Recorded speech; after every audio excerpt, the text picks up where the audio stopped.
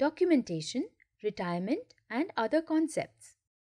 In this video, we will examine 4 more concepts in equipment management: equipment documentation and record keeping, data management, retiring of equipment, and key performance indicator monitoring.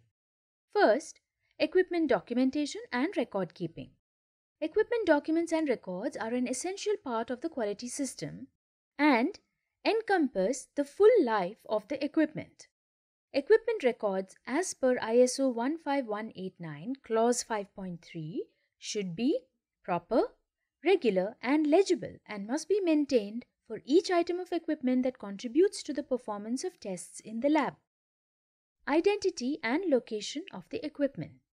Manufacturer's name, model, and serial number or other unique identification. Contact information for the supplier or the manufacturer. Date of receiving and date of entering into service. Condition when received, for example, new, used, or reconditioned. Manufacturer's instructions. Records that confirm the equipment's initial acceptability for use when the equipment is incorporated in the laboratory. The log of maintenance and calibration carried out, and the schedule for preventive maintenance. Equipment performance records that confirm the equipment's ongoing acceptability for use. Records of damage to or malfunction, modification, or repair of the equipment. It is recommended that there be an overall preventive maintenance and calibration chart for all the equipment in the lab, showing the last maintenance and calibration dates and the next due to be made. This was explained in an earlier video.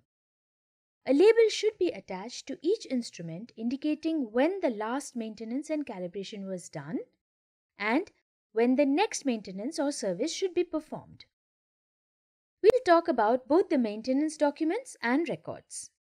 We already know that documents instructions for how to do an activity and records are captured evidence of that activity. Maintenance documents should include step-by-step instructions for preventive maintenance, including frequency of performance and how to keep records of performance. This can be part of the equipment SOP. Instructions for carrying out function checks, frequency of performance, and how to record the results. Directions for calibrating the instrument. Guide for troubleshooting. Any required manufacturer's service and repair. List of any specific items needed for use and maintenance such as spare parts. Bench aids or flags. MSDS sheets required. Maintenance records should include: each piece of equipment should have a dedicated logbook documenting all the characteristics and maintenance elements. Many of these have been explained in the earlier videos. This is just a reiteration. Preventive maintenance activities and schedule. Recording of function checks and calibration. The performance records referred to should include copies of reports or certificates of all calibrations and or verifications including dates, times and results, adjustments, the acceptance criteria and due date of the next calibration and or verification to fulfill part or all of this requirement. Any maintenance performed by the manufacturer. Full information on any problem that the instrument develops, the subsequent troubleshooting activity, and follow-up information regarding resolution of the problem. These records must be maintained and should be readily available for the lifespan of the equipment or longer, as specified in the laboratory's control of records procedure. Equipment data management. This applies to all equipment with inbuilt software which generates data. The access to equipment data and administration rights should be clearly defined. The right to create or modify programs and protocols should be restricted. Deletion of any data is against good documentation practices and should not be allowed. It is useful to establish an audit trail and to understand the sequence of events for the resolution of problems and complaints. If a middleware is used, the rights of access and modification should also be controlled. Middleware is information software installed between the LIS and the instruments. If the equipment software is used to generate a report, all the requirements of a report format should be met as per the requirements of ISO 15189 clause 5.8.3. It is important to understand the data storage capacity and data buffer systems of the equipment and to plan a backup policy. The data from equipment should be backed up periodically as per a defined data backup policy. Other aspects of data loss, such as good power backup options, avoiding power fluctuations, virus issues, and data cable misuse, etc., should be looked into. Decommissioning or retiring of equipment. It is very important to have a policy and procedures for retiring older laboratory equipment. Once it has been determined that the equipment has no further use, it should be disposed of in an appropriate manner. Reasons for retirement of equipment. Surplus to requirement. Where a surplus piece of equipment remains serviceable, management should be informed. It may be decided to store the equipment, to auction it, or to use it elsewhere. Unserviceable, unreliable, unfit for use. If equipment cannot be repaired, either no parts are available or it is not economical to repair it, or it cannot be maintained properly, it should be scrapped and replaced. Obsolete. When the equipment is not usable because parts are out of date or the clinical technique is no longer recommended, it should be scrapped. Damaged through negligence or abuse. Where abuse of equipment is suspected, this should be reported to the management and the equipment must be taken out of use beyond its prescribed life period. Such equipment should be reported to management and the condemnation committee.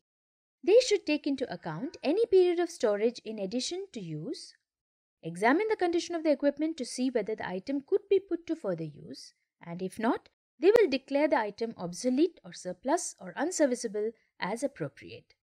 User responsibilities in equipment disposal. To ensure that equipment is disposed of in a timely and safe manner, users are advised to keep management informed of equipment status. Report when parts are replaced. Report when equipment is unreliable. Be aware of hazards involved when the equipment is disposed.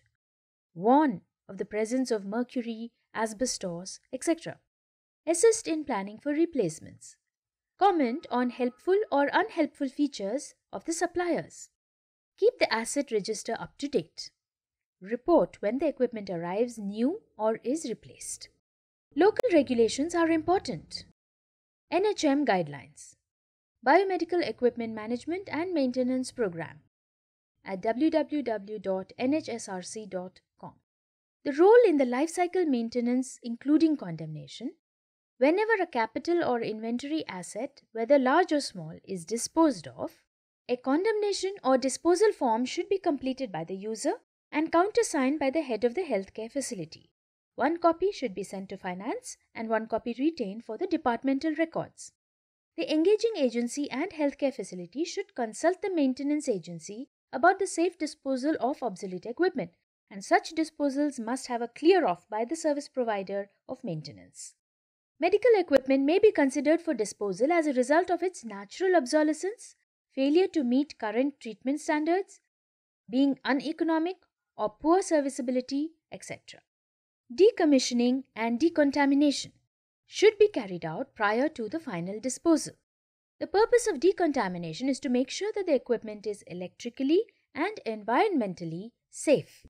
A suitably qualified person must carry out decommissioning in the presence of a representative of the maintenance service provider. The maintenance agency should give a documented standard operating protocol for condemnation. Since maintenance prolongs the life, it is essential that the agency responsible for this prolongation of equipment life cycle is a party to the consultation that recommends termination of equipment. The financial consideration in condemning equipment should be followed as per the state norms. Now let's come to the final concept.